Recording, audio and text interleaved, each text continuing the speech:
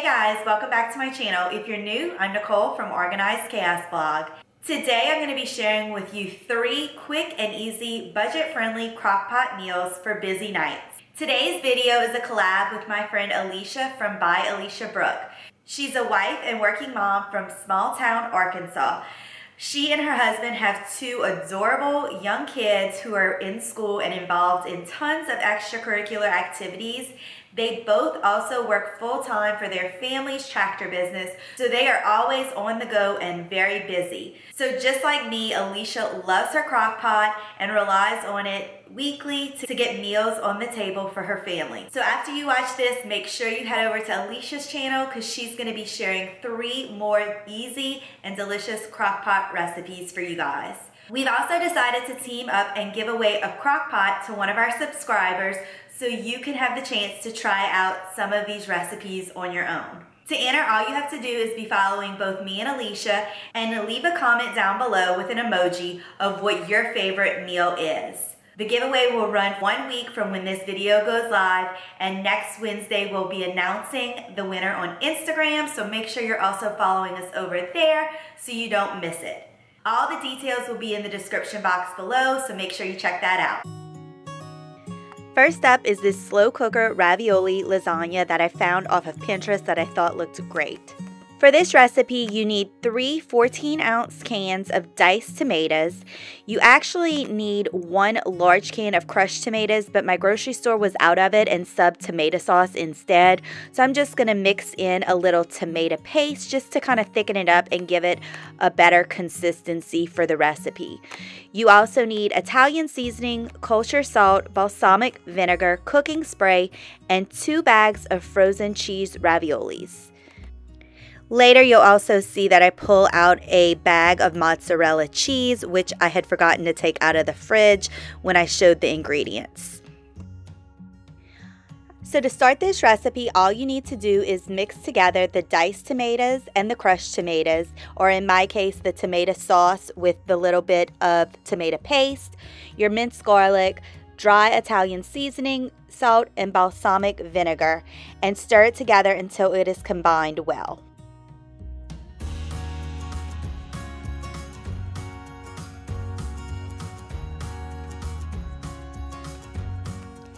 Here you see I'm mixing in a good portion of that tomato paste just to kind of thicken up my sauce a little bit and make it a better consistency. Next, I'm adding in about 2 cloves of garlic, which I chop off camera. And then I'm going to go ahead and measure in my balsamic vinegar, salt, and Italian seasoning.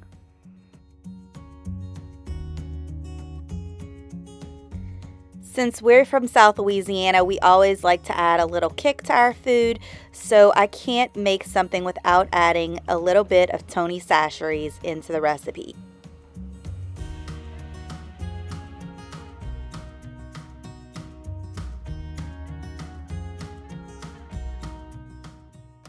Once your sauce is combined really well, you can go ahead and spray your crock pot with a little bit of cooking spray just to make sure nothing sticks. Next, you're going to go ahead and layer your 3 main ingredients just like you would when making normal lasagna. So I'm starting with about 2 cups of the tomato sauce mixture, followed by 1/3 of the ravioli. Make sure it's still frozen so it cooks correctly. And then finally, I'm topping it off with a little bit of the mozzarella cheese.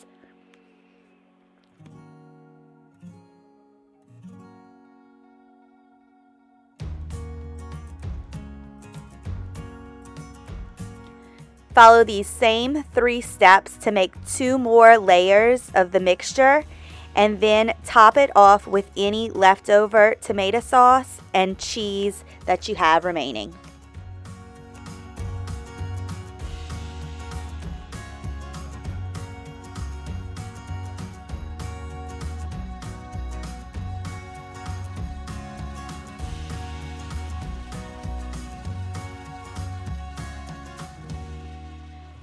Once you have the ravioli lasagna assembled correctly in your crock pot, you can go ahead and put the lid on it and turn it on low and let it cook for about 8 hours. This meal was a huge hit, especially with the kids who love cheese. However, I will say out of the 3 recipes I'm showing, it is my least favorite. But next time when I cook it, I will make sure to add ground beef to it, and I think we will love it even more. We're just a meat family, and my husband was not impressed that it had no meat in it. But overall, this was a winner.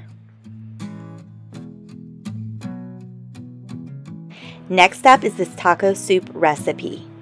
To make this, all you need is 1 carton of beef broth, diced chili peppers, diced tomatoes, some frozen corn, ground beef or turkey, taco seasoning, a medium onion, and some chopped garlic. First, go ahead and cut your onion and your garlic into bite-sized pieces. You can also easily use the pre-minced garlic out of the fridge, which I often go to on busy weeknights.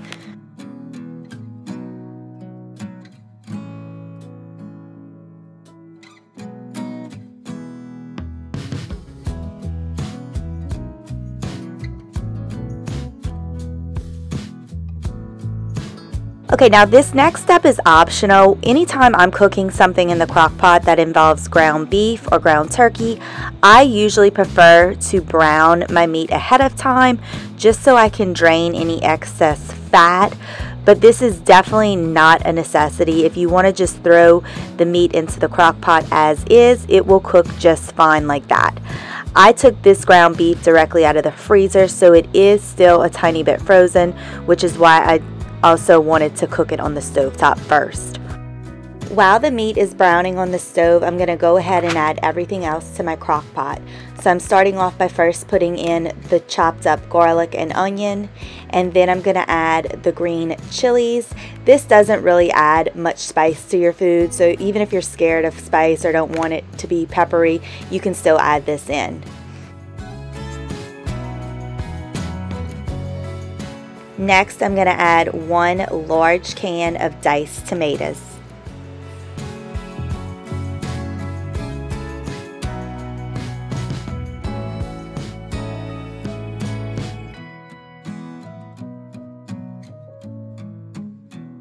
Then I'm going to dump in a whole bag of frozen corn. I couldn't find the plain frozen corn at our store, so I just got the steamable bag, and it worked just as well. Then go ahead and add taco seasoning. Normally I do make my own seasoning, but today, since I was in a hurry, I just grabbed one of the pre-made packets, and it works just as good. After the ground meat has browned really well and I've drained all of the fat from it, I'm going to go ahead and add that to the crock pot as well. Like I said earlier, the browning of this meat is not a necessity, so if you want to add the raw meat in, it would work just as fine.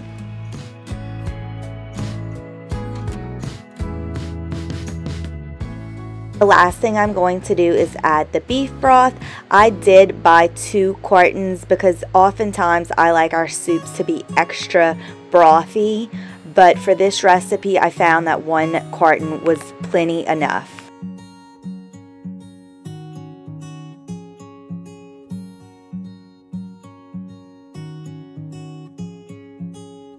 Once you've added all of your ingredients, go ahead and give it a good stir. Cover your crock pot and you can cook it on high for 4 hours or low for 8 hours. This is the perfect meal for cold winter nights when you just want some yummy comfort food. I've saved the best for last. Finally, I'm showing you how to make Mississippi roast. For this recipe, all you need is a chuck roast, a ranch dressing packet, au jus gravy mix, I like to use 2 packets, butter, and jarred pepperoncini peppers.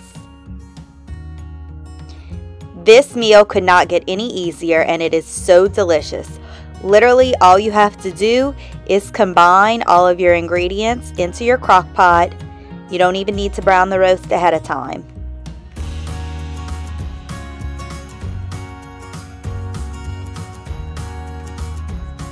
The recipe does call for just 1 packet of the au jus mix, but I like extra gravy in our roast, so I went ahead and added 2 packs. I also sometimes put a little bit water just to give it even more gravy. When it comes to the peppers, you can add as few or as many as you like. We love a little spice to our food, so I add about half of the jar, and it gives it just the perfect flavor. Once all of your ingredients are in the crock pot, cover it and cook it on low for about 8 hours. This is a recipe we discovered over the summer and we love it. I think we've probably eaten it once or twice a month since I've cooked it for the first time. It's amazing. Trust me, you have to try it. Thanks so much for watching. If you enjoyed this video, please give it a thumbs up and don't forget to subscribe. See you in the next video. Bye.